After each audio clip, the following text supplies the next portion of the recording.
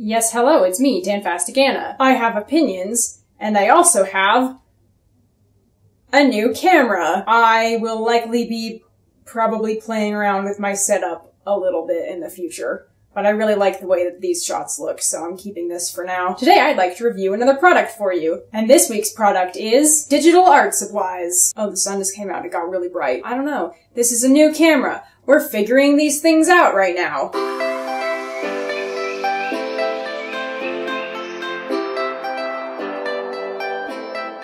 This is a thing used to make digital art. Digital art is art that is on the computer. Digital art is good for making art with effects that would be either impossible for traditional art or would otherwise just take a really long time. And by that I mean motion blur. Digital art is for motion blurring. It's used for making motion blurs. Digital art is also really good for if you want carpal tunnel, because it'll give you carpal tunnel. This is a tablet pen. It is a pen that is used for drawing on a tablet. You can't use anybody else's tablet pen because it will probably have different settings than yours, and trying to use a tablet pen with different settings than yours is like trying to eat sand. You can do it, I guess. Somehow, your own tablet pen feels way better than everyone else's, even if it's the exact same model. So does your whole tablet, actually. This is a tablet. There are a whole bunch of varieties of these, and they are all pretty flat. You draw on it with its pen, and then it shows up on the computer. Of course, mine's not showing up because I don't have it plugged in. I have the wireless kit,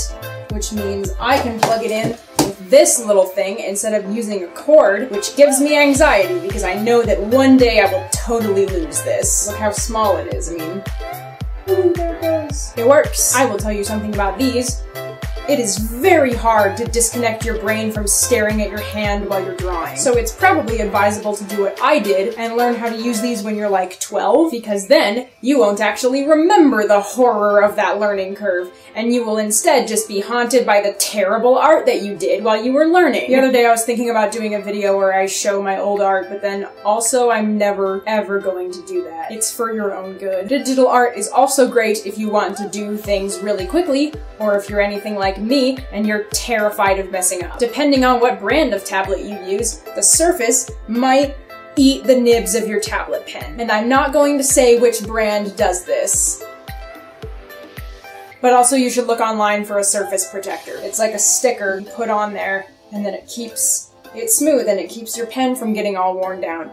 And I've had mine for a couple of years, and I didn't wash my tablet down before I put it on, so there are like cat hairs stuck in it forever. So that's my aesthetic. And don't put spaghetti in your tablet pen. Digital art is really great if you want to get sucked into a drawing and lose 8 hours of your life and only come back to reality when your hand completely stops working. I want to talk about the other kind of tablets. I don't have one of those. Other tablets are kind of like phones, only they're bigger and they're not a phone. Can you tell if I'm looking at the lens or if I'm looking at the viewport?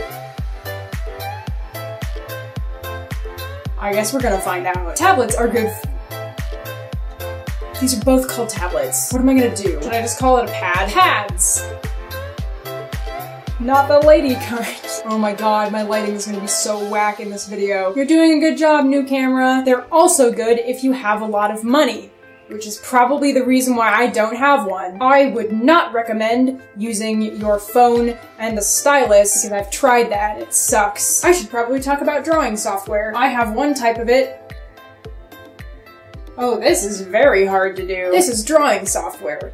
It's software on the computer for drawing with. Drawing software is great for having a million tools that you don't know how to use. Seriously, I've been using this for like 7 years, and I still don't know how to do most of the things on it. Well, you know what I can do? I can draw a picture. No, I can't. I would say digital drawing is really cool. I really like digital art a lot. Also, if you do digital art, you will eventually learn wrist stretches, because at some point, your wrist will stop working and it'll feel like you're dying, and then you'll do this. It's kind of hard to learn and it can be a little bit expensive. Personally, I think it's pretty worth it because it's a lot of fun. So my rating for digital art is 9. I'm running out of rating systems to use. I know I already said this, but I have a new camera, which opens up my opportunities to do more videos of different types.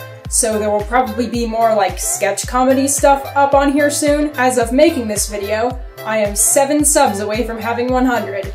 which is very exciting to me. So if you like my videos, tell your friends about it. Oh, I'm also gonna change my outro a little bit to include people that do art that isn't drawing, because I like all art, and I don't want to exclude those people. So remember, no matter what kind of art supplies you use, or what you create, or where you are in your artistic journey, you're doing great and I'm proud of you. Now if you'll excuse me, I'm gonna punch the sun for fluctuating the light in my video. Case in point. See you next time.